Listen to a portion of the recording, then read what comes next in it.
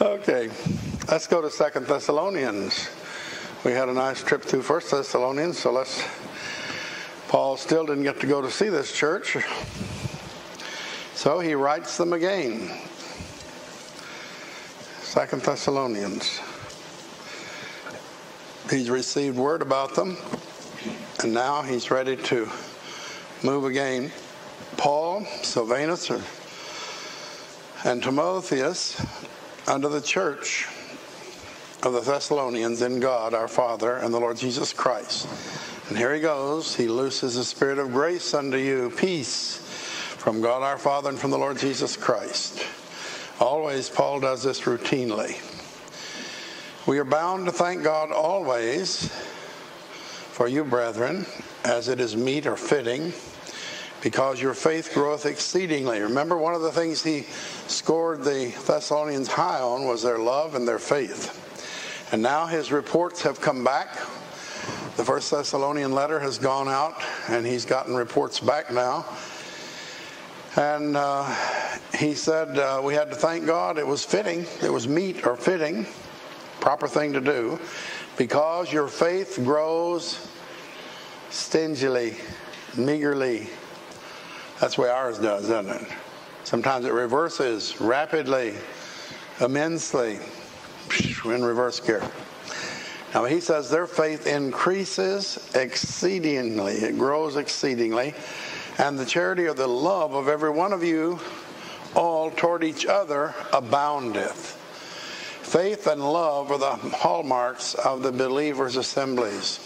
Without that, you don't have anything to operate on. Well, there's a lot of people operating without it. That's true. They operate on soul power. They operate on guilt and condemnation. They operate on threats. They operate on theatrical productions. They operate on all kinds of. They put on a game show. They do all kinds of neat, lovely things. Nice religious things, of course, sometimes, and they end up with nothing that God counts. You see, you have to make up your mind, people, whether you're going to work for and shape your life toward producing that which God values or that which the world values. If you go after the things the world values, you're going to have nothing in heaven. So prepare to enjoy every little tad that you get down here, because that's all you get. If you're going to shoot for what God's got, you may have some lean times down here, but you'll certainly have some very lovely surprises in heaven. And down here, you're going to last, 70, 80. You might squeak out 90 years. Ooh. Alice, can you imagine what you'd look like at 90? You don't even want to think about it. Well, my goodness, Alice, you're 3/4 of the way there, aren't you, or something? Oh, I'm the one that, okay. I'm the one that's almost there. Excuse me. Alice will see me afterwards. I got a birthday tomorrow, and I brought it all out there. She's got a birthday tomorrow. She said quit being mean because she's got a birthday. You're still having them? I tried to quit having them, but they just keep coming. They just won't quit. You know, have you ever thought about what a blessing it'd be to be born on February 29th? Then you wouldn't have a birthday but once every 4 years. Huh. That'd be kind of neat. That'd mean I'd be 23 years old, huh? Was that right? No, 16. Or something. Anyhow, they keep coming whether you like it or not. Whether you even count them or not. But the faith and love is to be the characteristic of the New Testament church. Paul talks about it in every letter. And the Thessalonian church scored high. And I have to remind you again, this is a remarkable little church, and it shows you that little is much when God's in it. Because Paul made tents for 6 weeks at that place. And then he left. Wow. What a place to be in, huh? And yet their faith grew exceedingly. Now remember, these people, they didn't each one have a Bible either. They didn't have a regular pastor. And you know you don't go to church when the pastor's not there. Right? Oh, some of you were out the last time I was? Yes, I heard about it. All right. Just thought I'd mention it. No, they went because they were receiving blessings from each other. And then when the Lord sent somebody in to share the word with them, they were even more blessed. And Paul had laid a good foundation, and it's very encouraging to know that you don't have to work 50 years to build a lasting work. Thessalonica was a short-term work, but God did an immense amount in that month and a half he was there. In Ephesus, he was there much longer, and the Ephesian church was much deeper. But the Thessalonian church was acquainted with a lot of things that churches today don't know anything about. They were all abuzz about the second coming of the Lord, and they knew some things. They were abounding in faith. That's almost absent in most churches. That isn't surprising, because faith cometh by hearing, and hearing by the Word of God. And what is there? There's a dearth of the Word of God today, isn't there? There's much praising of the Word of God, but very little preaching of it. There's much twisting and turning of the Word of God, but very little effort just to read it and see what it says. As an old Bible professor I had one time used to say, I think you'd have to read that into the Scripture, Mr. Worley. I don't think you can read it out of the Scriptures. It isn't there. You have to put it in there. Now, a lot of these so-called preachers that have so-called revelations are merely reading things into the Scripture that they want. They get their revelation, then they run hunt a Scripture to back it up. I'll stick with God's revelation, I believe, don't you? These others, they haven't been around very long. When these other revelations have been around 100 years, run them by me. Let's see how they've weathered the storm of time. Most of them will be gone, forgotten. Nobody will ever know that they existed. This old book has been around all these times. These revelations have survived the test of time. I believe I'll just stay with Paul. I believe he's straighter than most of us are, don't you? And the revelation that you receive will be within the framework of the truth of this word. You may think you have something fresh and new, but even if it's really from God, you'll bump straight on, head on into it in some part of the Bible before long. You think, boy, have I ever found out something brand new. I never shall forget one time, and when we were in seminary, I had a homiletics class. See, I know high class vocabulary. Homiletics. That's how you build a sermon. You didn't know I knew how, but I do. I don't do it that way, but I know how to do it. And I had a homiletics class, and of course all the preachers, they would let you pick a topic sometimes, or they'd assign several different areas, and you could pick a topic from there. And of course everybody was coming up with a message, and you had to come up and you had to have so many points, and you had to do this and you had to do that. Followed all the rules. That's what I don't do when I preach. But at any rate, it's interesting. Now, when I hear a preacher preach and he's doing it homiletically, see, I know, because I'm smart. I've been trained. And I know what he's doing. You don't know, but I do. I can sit there and say, boy, he's hitting the points right on there. It doesn't make much sense, but he's hitting them right on the nose, Doesn't move my heart, but he's doing it.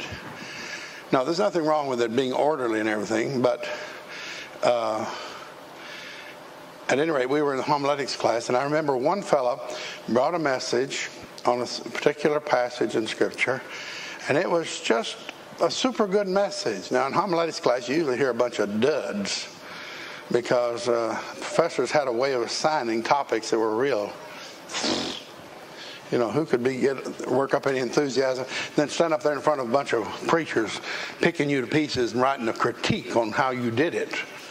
That makes you really feel great. Did you ever have speech class? Well, it's worse than that in homiletics. Anyhow,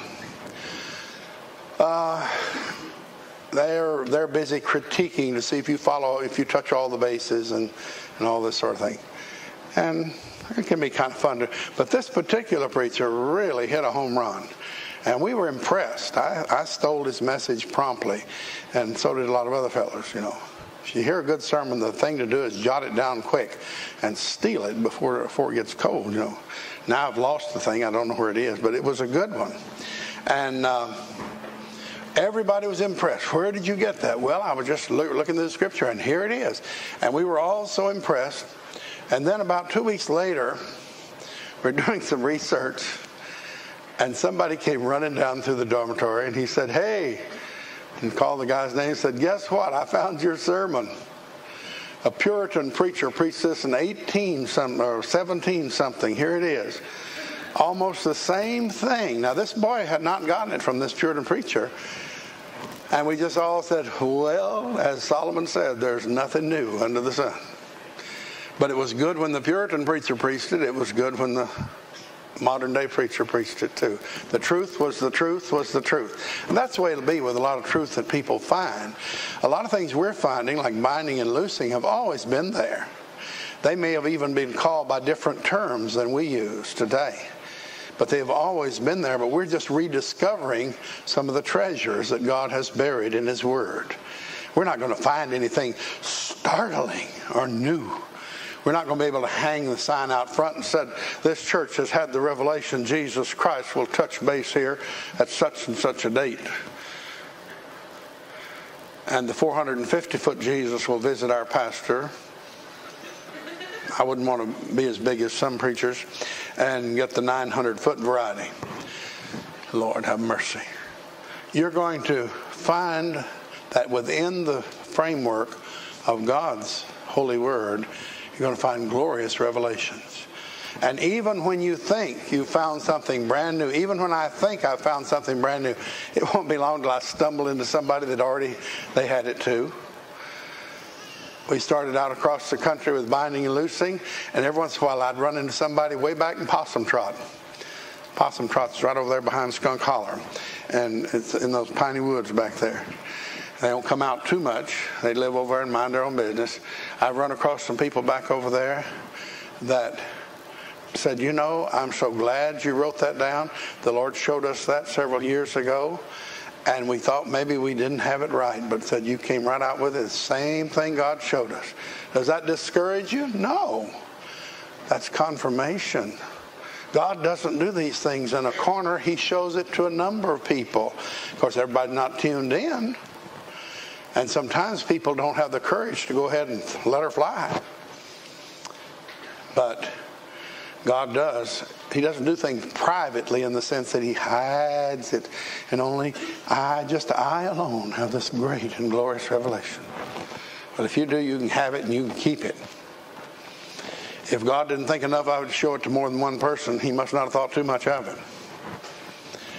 He's got to have more than one child that's got the ear listening to hear what He's saying.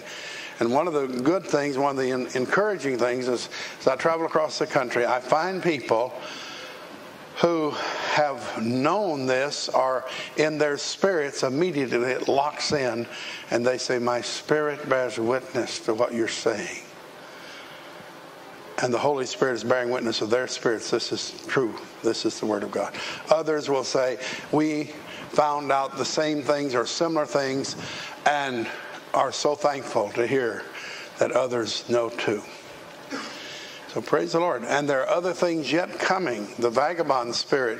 We have the little booklet of Eckhart's in the book room. And it has all the material, plus a little more probably than he had time to do in his message. And I'm sure that vagabond spirit is going to be a rich treasure trove to getting people free. I think it's another beginning of another major breakthrough that may lead us into even another breakthrough. So praise the Lord for that. Well, he said, "We are bound to thank God always for you, brethren, because your faith grows exceedingly. Your love for every one of you all toward each other aboundeth, so that we ourselves glory in you in the churches of God." He said, when I go to the churches of God, I say, I'll tell you that Thessalonian church is full of love. And their faith is growing, just growing, growing, growing. Every report I get, their faith is growing and their love is increasing. And this is an encouragement to other believers, because it can happen to you. If it can happen at Thessalonica, it can happen to you. If it can happen in Thessalonica, it can happen at Hagwish. Amen? So that's what we want to look for, is growing faith, which is based on the Word of God, and a love toward one another. And where's that got to come from? Well, that's got to come from the Lord working in our hearts. Amen? And the Lord works in our hearts through the Word of God and through the Spirit. It all is one package. And he said, we glory in you, in the churches of God. And notice, for your patience. Ooh. Have you had patience recently? Did patience come to visit you? Oh, you thought that was a girl's name. No, that's a quality that be good for us to have. Patience. Long suffering. You say, well, I've got a short fuse. You need to have it elongated. So you'll fizzle a long time before you blow up. And I don't like to have to say that, because when I point at you, 3 of them are pointing back at me, and how embarrassing, huh? We all have to ride herd on that. And patience is one of the things that we need. The Thessalonian church had patience and they had faith. But that's because everything was going well, wasn't it? I mean, everybody, as the song said, anyone can sing when the sun's shining bright, but you need a song in your heart at night. And they were having these glorious things happen to them in the midst of tribulation and persecutions that were being not enjoyed but endured. Ooh. Well, if I'm going to be a Christian, I want to have a happy life. You will. With persecutions. Paul writes in another place, or Jesus, I believe in one of the Gospels, said, you will have these blessings with persecutions. It's part of the package. And he says, your patience and faith came out and were given an opportunity to flower and blossom in the midst of your persecutions and tribulations that you were enduring. Now, this is a manifest token of the righteous judgment of God, that you may be counted worthy of the kingdom of God, for which you also suffer. They were suffering for the kingdom of God. What do you suffer for? For being proud, arrogant, dumb, stupid, lazy, wasteful. Now, if you suffer for those things, you don't get any blessing. But if you suffer for the kingdom of God, said you will have faith and patience given to you to go through these things. I'll tell you what, looks like we're going to have to rerun that test. Patience, faith, plus persecutions and tribulations. Now, if you just could be patient and have faith and everything would be fine, everybody would be on board saying hallelujah. We're on the hallelujah trail, right? But when you add in the persecutions and tribulations, oh me, how many times did you flunk? Well, it won't do you any good to flunk. You're not going to flunk out. You just go back to the tail of the class and you start all over, working your way back up. You'll have to take the test over. And by the way, there are no social promotions in God's business. In our schools, you know, when I was a kid growing up in school, if you didn't pass first grade, you stayed in first grade. 1, 2, or 3 years, however long it took. So you were ready for second. Nowadays, the poor little things that bruise their little personality, let them be 2 years older and 3 heads taller than all the other kids in the first grade, you know, to keep them in there. So they social promote them. They'll tell the teacher, just give them straight D's and pass them. But they're not D students. They can't read, they can't write, they can't do arithmetic. Well, pass them anyway. That'll be the second grade teacher's problem. And it'll be the third grade teacher's problem, and the fourth grade, and the fifth grade, and the sixth grade, and they'll probably drop out when they get to be 16, old enough to drop out. It's sad. It's called social promotion. Because it's very important that you be socially acceptable. Even if you're as ignorant as all day long. At least you can be socially. I mean, if you're going to be ignorant, you want to be ignorant among your peers. You certainly don't want to wait until you've learned the lessons. It's so sad. And so we've got a whole generation of kids who can't read, can't write, can't spell, can't do arithmetic. They can watch videos.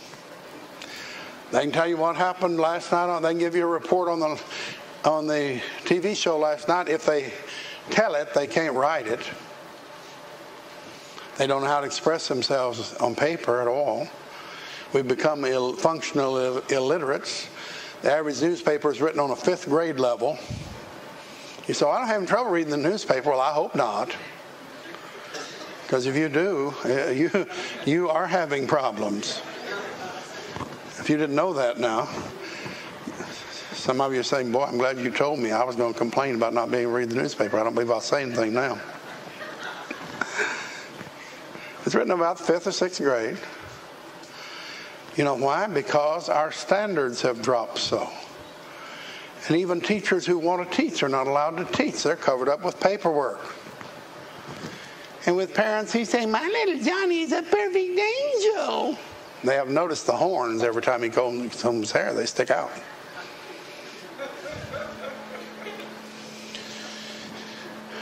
They just will not believe their little darling would do any of those dreadful things. It's that dreadful teacher.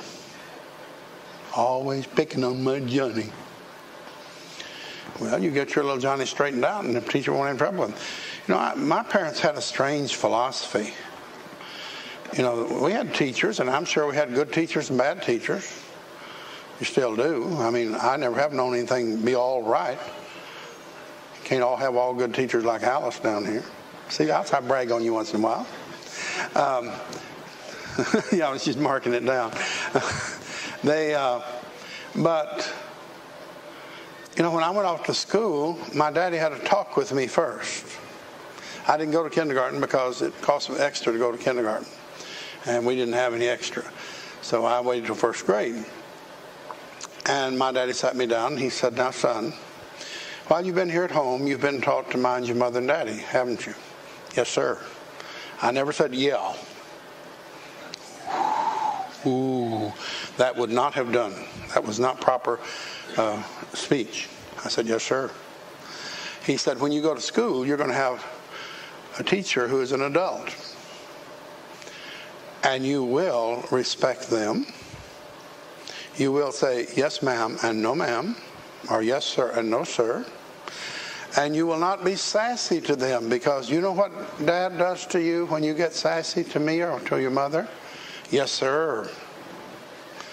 He said that's exactly what will happen if you get sassy with your teacher. And you're not always going to like everything the teacher says or does, but you will do it.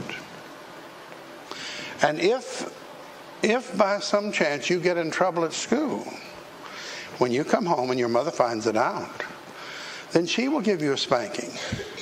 And when I come home, I will also give you one, because we intend for you to get along with your teachers. I never had a minute's trouble with my teachers. I didn't. I bit my tongue. I wouldn't say anything, because the thought of a double treat when I got home, forget it. And I knew that just as sure as the sun rose in the east and set in the west, my daddy was certainly telling the truth. And I just didn't have trouble. And there were kids, their mamas were always running to school. Oh, they were having their kids having trouble. Not me. I worked and I gritted my teeth and I didn't like that teacher. But and she asked me something. Yes, ma'am. I was deceitful. But I valued my hide. Now, if you can't do it for the right reason, you learn to do it just because it's right. And it'll help you. Now, the only thing that does for you, see, it just makes you stunt your growth. Makes you a little old runt when you grow up. Other than that, I don't think it bothers you too much. Stood me in good stead, though. I spent my time studying and learning instead of fussing with a teacher and trying to figure out how I could get around it, because I knew my hide wouldn't hold shucks when I got home. If the school reported I had problems, my. You think I wanted my folks to come home and find that out? No, sir. My children didn't have any trouble in school either. We didn't even have a whole lot of trouble in church. except I don't have to tell this about Joy. One time she had a pretty little red purse with a chain on it. She's about 10 years old. And she was sitting in church, and there was a little boy sitting next to her. And she found out if she put her purse on her head and let the chain hang down, then she'd drop it off. He just went into hysterics, And he was just hysterical, trying to keep from laughing. I was preaching, and she was putting her little red purse on her head, dumping it off, little chain dangling under her chin. His parents were looking down at him, Well, I saw it. And right in the middle of a sentence, I said, I'll tend to you when I get home, Joy. And then I went right on preaching. She said she had an attack of rigor mortis. She lost interest in her little red purse. And she prayed fervently, oh, Lord, let me die right now.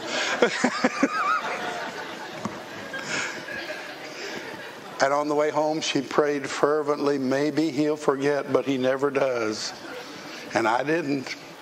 And she never played with the little red purse in church anymore. See, there's a way to correct these things, but you got to keep your word to your kids. If you tell them, if I'd told her I'm going to get you and I'd let her by, she'd have been trying that little red purse again. Just on the chance maybe she'd get by with it. But the little red purse, she got in trouble with some other things, but not the little red purse anymore. One time we were gone, Alice stayed over at our house with the 3 kids. And I put a sign on the ice box, no hassling Hasselton, while we were gone. And because I was going to hassle them when I got back if there was any problems. What am I saying? I believe that we ought to learn how to behave ourselves. God expects us to behave ourselves. The Thessalonians were behaving themselves, and they were producing a tremendously impressive record of faith and love, and they were able to endure persecution and tribulation because they were concentrating and majoring on majors and not on minors. So many times people get to majoring on minors. They get to nitpicking, nitty-picky, nicky-picky, nicky-picky. I don't like this, I don't like that, I don't like the other. Well, if you do that, you're never going to be happy. And you're going to spend all your life picking little nit. You're going to pick the lint all the time, and you'll miss all the good things that are going on. Pick out the major things and concentrate on those. That's what they'd done in Thessalonica.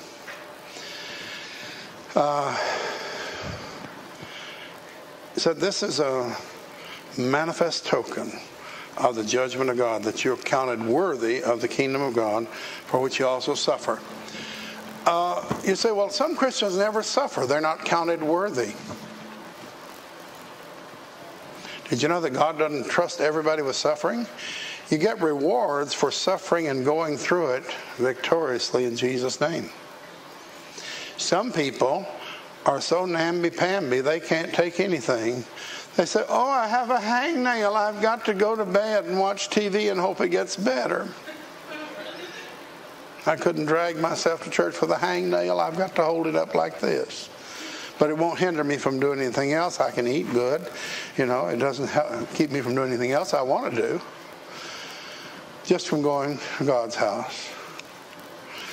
Now, God's not going to be fooled by that kind of stuff, and I don't think we ought to be foolish enough to think He would be.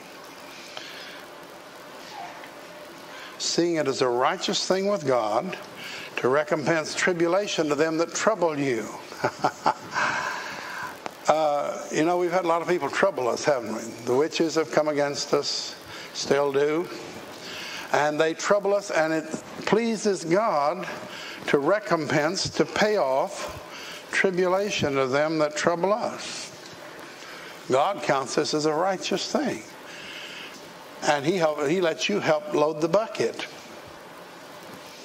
Psalm 109, let him that loves cursing receive it again unto himself. I don't want it cluttering up my house and my life. or my family or my church. I want it to go back where it was sent. And if the Lord wants to recompense them and give them a bonus with it and charge them COD when it gets there, that's all right with me. And I know that He does this. He recompenses tribulation to those that trouble you. That's one reason we can always know that the devil's crowd is going to get it. One way or the other, God is going to get their knitting. The thing they love the most is going to be taken from them. And to you who are troubled, rest with us. Now, there were some Thessalonians who got a little trouble. They got tired of being hassled by the enemy. You ever get hassled like that and get tired of being hassled? And he says, you can take rest with us when the Lord Jesus shall be revealed from heaven with His mighty angels. He said there's coming a day of reckoning. This thing's going to be summed up one of these days. And Jesus is going to come and be revealed in heaven with His mighty angels in flaming fire, taking vengeance on them that know not God and obey not the gospel of our Lord Jesus Christ. Now, that's not very loving, but it's very necessary.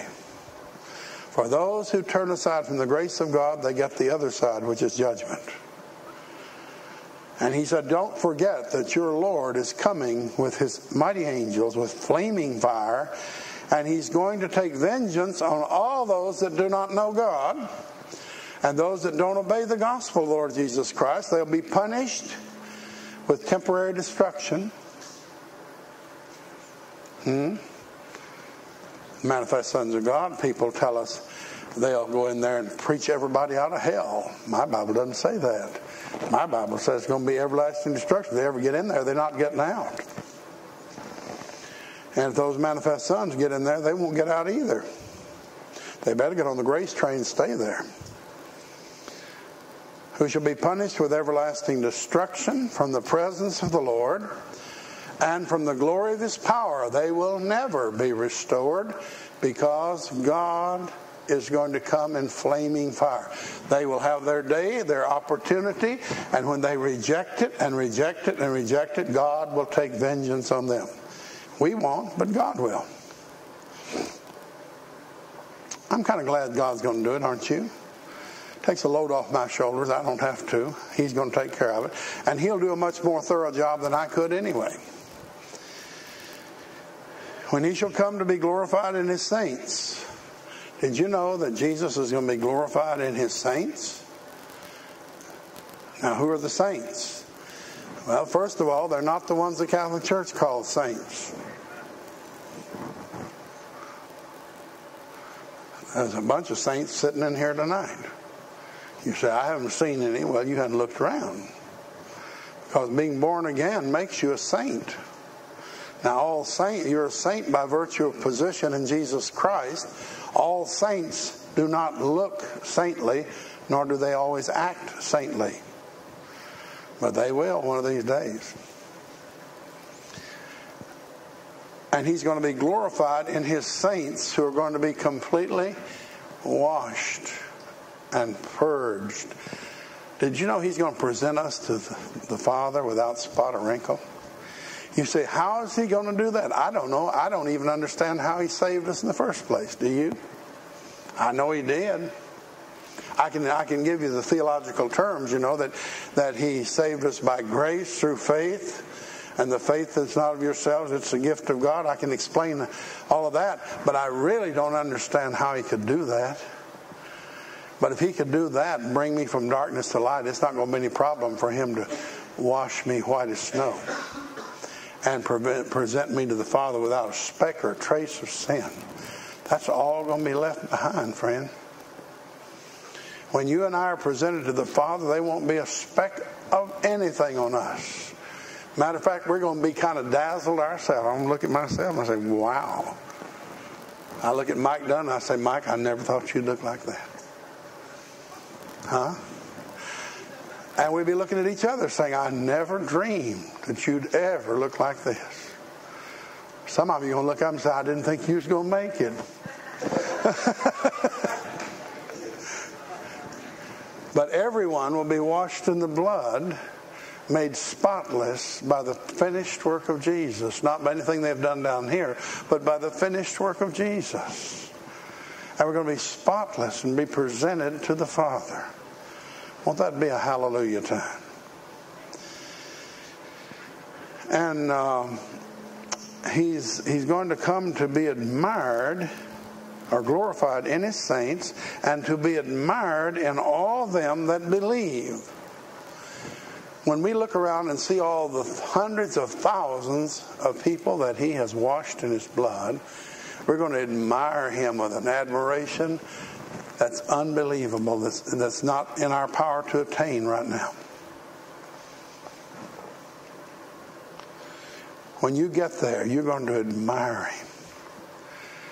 When you think back of what you came out of and what you have, just to be there without a reward, without a mansion, and those are all coming too.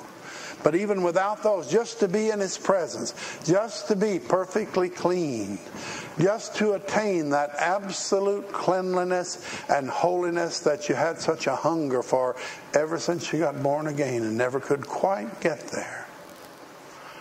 You're going to admire him. You're going to love him. You're going to fall in love with Jesus all over again. Like the song says, I keep falling in love again, over and over again. Over and over again. And the reason is going to be because as we look at him and his beauty, we're going to see we're reflections of his glory. You say, well, we know each other? Well, certainly. I mean, you're not going to know less when you get to heaven than you are know now. You're going to know more. And you recognize each other now, don't you? Well, you say, I don't see how I could be happy in heaven if some of my loved ones weren't. Well, now, Jesus loves those loved ones better than you do. And he's able to be happy in heaven when they're not. You see, we're going to understand things as God understands them, as Jesus understands them then. And our whole frame of reference is going to change. And we'll be able to understand exactly why it works, how it works out. He said he'll be admired in all them that believe, because our testimony of you among you was believed in that day. And Paul said, I'm going to have a part in it because you believe the testimony I gave. And that's the reason some of you are coming in, because you came in with the message that I gave. Every part that you have in helping somebody get to Christ, every prayer that's led of the Lord to help. The last trips that we've made to Indonesia, we've seen so many people saved in those meetings. As well as being delivered, the people are flooding in now to be saved. And fully 1/3 or more of the people, Rob, isn't that right? About 1/3 or to a half of the people that come, and sometimes that's 100, 150 people, will just flow forward. And they want to be saved. You get to talking with them, and they want to be saved. Sometimes while they're waiting there to get saved, they'll go into convulsions. Demons will start screaming out of them. So the last trips we've made, we've had to divide them off and put some Indonesians there that knew the language and could take them through the plan of salvation and get them saved. Then they transfer over and put them in deliverance right away. And then we took the ones who were ready to be delivered and went on, and it worked very well. But those of you who stayed here at home and prayed and made possible the outreach by your prayers, by putting guardian angels all over those meetings, all those airplanes and everything else, you had a part in everything that happened. And when you get to heaven, some of those Indonesians are going to run up and hug your neck and say, I've been waiting for you to get here. You say, well, I don't believe I know you. And they'll say, oh no, you never met me. But some people from your church came. And you were one of the ones that prayed. And I asked Jesus to let me know every time somebody from Hagbush that prayed came, because I want to run up and hug your neck and thank you personally. Because it was because they came that I'm here. Wow. You talk about fun and games. We're going to have it. Amen?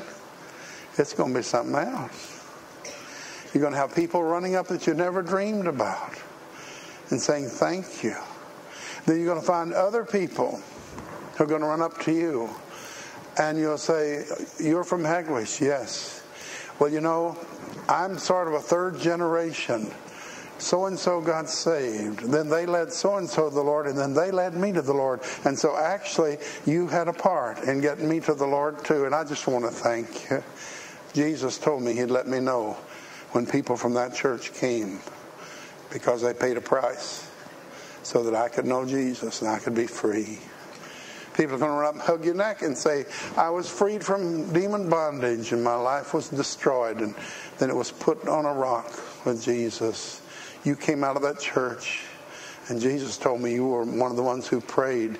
You kind of wobbled a little bit, but you did pray, and you did help a part, and I want to thank you. See, people, we haven't got all the results in yet. It's not all in yet. All the tally's not in. It won't be in until those days. Now, you thought you didn't have anything to look forward to? Amen? Just think, when we get to heaven, so many things. So many times you sent a book. So many times you gave a witness. And you walked away and you didn't know whether anybody ever heard. You wrote a letter. You sent a tract. You just prayed. You heard somebody needed help. And you just stopped where you were and said, Lord, help that poor woman. I don't know what to pray about her, but just help her and meet her needs in Jesus' name. And maybe the Holy Spirit hit like a bombshell and changed the life. You're going to find out about those things when you get to heaven. Isn't that something? Praise God. So don't ever think you're going to be on the back side of the list and, well, I didn't do anything. Well, if you don't, it's your fault. If you stay by the stuff at home and you go about your business and you pray and you help speed the word out, then God's going to take note of all of that. And there are rewards attached to those things. And you're going to say, Lord, you didn't have to do that. But He wants to. He wants to. Well, because of our testimony among you was believed in that day, wherefore also we pray always for you, that our God would count you worthy of this calling, and fulfill all the good pleasure of His goodness and the work of faith with power. What's He praying for them? You want to know how to pray for people? We pray always for you. What did He pray? That God would count you worthy of this calling. What kind of calling did they have? To abound in faith and love in the midst of persecution and tribulation. To be able to overcome those things in Jesus' name, to receive eternal rewards. Keep eternity's values in view. The work of faith with power, that the name of our Lord Jesus Christ be glorified in you, and ye in Him, according to the grace of our God and the Lord Jesus Christ. That Jesus Christ's name be glorified in you, and you in Him, according to the grace of God. If it's according to the grace of God, how much is it going to be? It's going to be enough, wouldn't you think? Yes, sir. Now we beseech you, brethren, by the coming of our Lord Jesus Christ, and by our gathering together unto Him, that you be not soon shaken in mind, or be troubled, neither by spirit, stock market crash, wars, rumors of wars. No, he doesn't say all that, but it's the same thing. We are to be steady, and although we watch these things, we're not to be shaken out of our teeth by them, for we know these are only harbingers of the future. Don't be shaken nor troubled by spirit. That's an evil spirit. Did you know evil spirits can prophesy? Are you aware of that? You should be. Papers are full of evil spirits prophesying in every astrology column. Irene Hughes prophesies. Jean Dixon prophesies. In a lot of churches, there are evil spirits that are busy prophesying. And they say, thus saith the Lord, and thou and this and they and thee. Put in King James English, it's bound to be from God. Do you know that? No. It's not bound to be from God. It has to be checked by the Word of God. And also the Spirit by which it comes has to be checked. You've heard some things here that came through in the congregation where every word was right, and yet there was a spirit in it that made you feel uneasy, and you didn't feel comfortable with it. That's because an evil spirit was driving that person. They may have had a real spirit of prophecy, but it was being overridden and infiltrated and adulterated by an evil spirit to mess it up. I've been in services where somebody started out prophesying and it was pretty good. And you kind of perked up and you said, oh, I'm going to listen to this. This sounds like maybe the Lord is speaking. And then toward the end it would slide off, and there was just bitter condemnation and hatred and vicious attack on the people. And who do you guess took over then?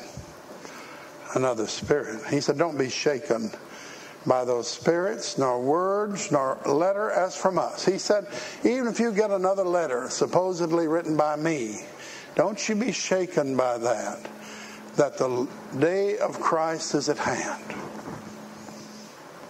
Do you ever hear something like that? Oh, the Lord's coming. I'm right. Sometimes magazines, right, will tell you the exact day Christ is coming back. What do you know about that immediately? Evil spirits. Because Jesus said that no man knoweth. The Father alone has the date for his return. So the minute a man says, I know the date he's coming back, he's lying. He said, I heard a voice. You probably did. I'm sure they did. Sounded like an angel, probably did. Since you don't know what angels sound like, I would think an angel would come with a full orchestra, wouldn't you? With the hallelujah chorus going in the background. Hallelujah, hallelujah, hallelujah. Or something, Then you'd believe that's an angel speaking, Don't think the devil can't dress things up so you'll believe him. But he says, don't let anybody fool you that some spirit comes and tells you, some word comes, or a letter that's supposedly written from me, that the day of Christ is at hand. Don't let any man deceive you by any means, for that day shall not come except there be a falling away first, that the man of sin be revealed, the son of perdition. This is an interesting statement. The man of sin is undoubtedly the Antichrist. More literally, the instead Christ. Some people are thinking that Antichrist is going to be different from Jesus. He will be, but he'll try to appear like him, at least in the beginning. He comes to take his place. And the instead Christ will come, the man of sin, son of perdition. Now this is why some people believe that this man of sin possibly might be Judas. Now let me hasten to say this is speculation. Do you know what speculation is? That is theory, unproven ideas. Interesting.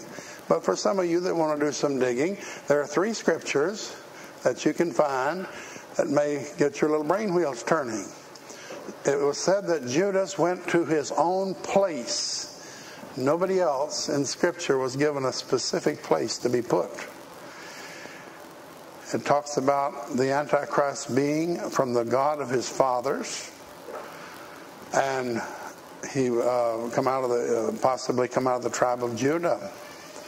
And of course that fits Judas to a T. Judas and the Antichrist are the only 2 critters in the whole Bible who are called the son of perdition. Antichrist will be, there are many spirits of Antichrist in the world now. Many of you have talked to Antichrist, haven't you? Dealing with deliverance, you've run across spirits whose name was Antichrist. And Antichrist, we found out in the book of Daniel years ago, always comes with 2 spirits called power and strength. And those 2 spirits must be dealt with, or you'll never get Antichrist to budge. But Antichrist will all come together and be in a man, be concentrated in one man. Jesus was God in the flesh. Antichrist will be Satan in the flesh, almost literally, as nearly as Satan can make it. You have to realize, Satan's a copycat. He's just trying to copy the Lord. He's like a little boy who's trying to outdo his daddy, and he just makes some of the biggest botches trying to fix it. And some of his creations are they are near copies. Others are pretty botchy. And he's going to set up a man. Jesus was a man, right? He took a man's body. Then Satan needs to come into a body and so inhabit it that he will have the power to be Satan in the flesh. Satan incarnate, if you please, in the flesh. Now, like I said, if you want to look that up, you'll find Judas is interesting, because he's called the son of perdition, and so is the Antichrist. The only two people in the Bible who are called that I know about. Now, this man of sin, whoever he is, and by the way, I've lived long enough. I've seen Antichrist proven every year. Somebody writes little booklets proving that so-and-so is Antichrist. Kissinger is Antichrist. That was very popular back. Well, I'll agree with you. He acts like him. But I mean, and other men on the national scene, Mussolini, Hitler, and all right on down. You can find all through history the leading advocates of insanity in government have been branded, this is undoubtedly the Antichrist. And they certainly all have traits of it, but you roll all that mess together, and the Antichrist is going to be more than that. And he will take over the world eventually. And Antichrist will come. He'll be revealed. He'll oppose and exalt himself above all that is called God or that is worshipped, so that he as God sitteth in the temple of God, showing himself that he is God. Now let me spin off something. This is what the Antichrist literally will be on the earth. He's literally coming. He will be a literal person. And he will be filled with satanic power as no man has ever been filled with satanic power in the world's history. There is a type or a picture here, a useful spin-off of Bible truth. Did you know that demons... Who's the temple of God right now? Is this church building the temple of God? Is it? Where is the temple of God? The body of the believers. This is a church house. Right now the church is here. Tonight when the last light's out and we close the doors, last person's gone and it becomes a church house.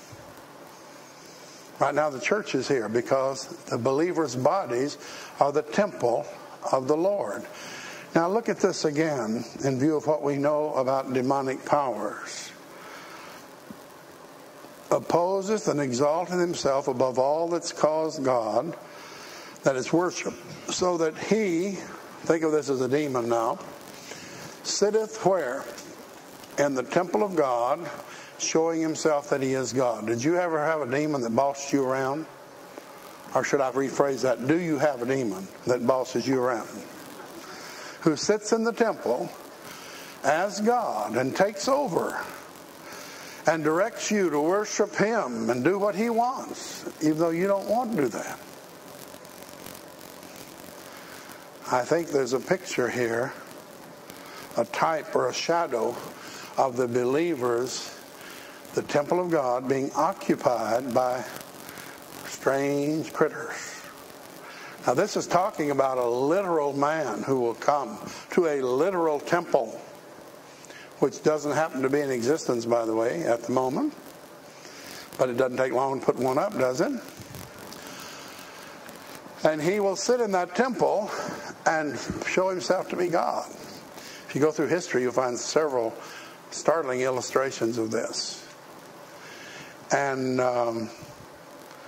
but I think one of the most interesting things is this idea that he sits in the temple of God as God and demands worship. Worship demands obedience. Demons require that you be obedient to them, do they not? They want you to do what they tell you to do. Now, remember not that when I was yet with you, I told you these things. He'd already talked to him about the Antichrist. He's going to have them all messed up, isn't he? Now, we're going to stop there because I want to spend more time on the next verses than we have right now. We'll just stop right there. If you've never asked Jesus in your heart, or you're not sure you have, wouldn't you like to? He said, behold, I stand at the door and knock. If any man hear my voice and open the door, I'll come in. If you've never done this or you're not sure about it, wouldn't you like to ask him into your heart tonight? Make sure. If you're not sure, come down the aisle and say, I need to talk to somebody about salvation. Somebody will sit down on a one-to-one basis with you. Check out what you claim as your basis for salvation. Check it against the Word of God. If it checks out, then you're home free. If not, you can get on the right track tonight. Either way you gain, you don't have to go away filled with doubts and fears. If that's not your problem, but you're driven, you're harassed, you're tormented, and this is producing compulsive behavior, which is slowing down, stopping, or reversing spiritual growth and progress, you're talking about the work of demons. These signs shall follow them that believe in my name, shall they cast out devils, speak with new tongues, lay hands on the sick, and they shall recover. We believe in the whole thing. The table is spread tonight for evangelism, deliverance, and healing, and the gifts of God are available for those who want them. Now, God does not chase you down. If you want deliverance, you can have it. If you don't want it, He's not going to chase you down and hit you over the head with it. If you can live with your demons, friend, they're not bothering me. But if you're sick and tired of being like you are, I'd advise you to seek help. In Jesus' name, let's stand and sing something about that name if you need help.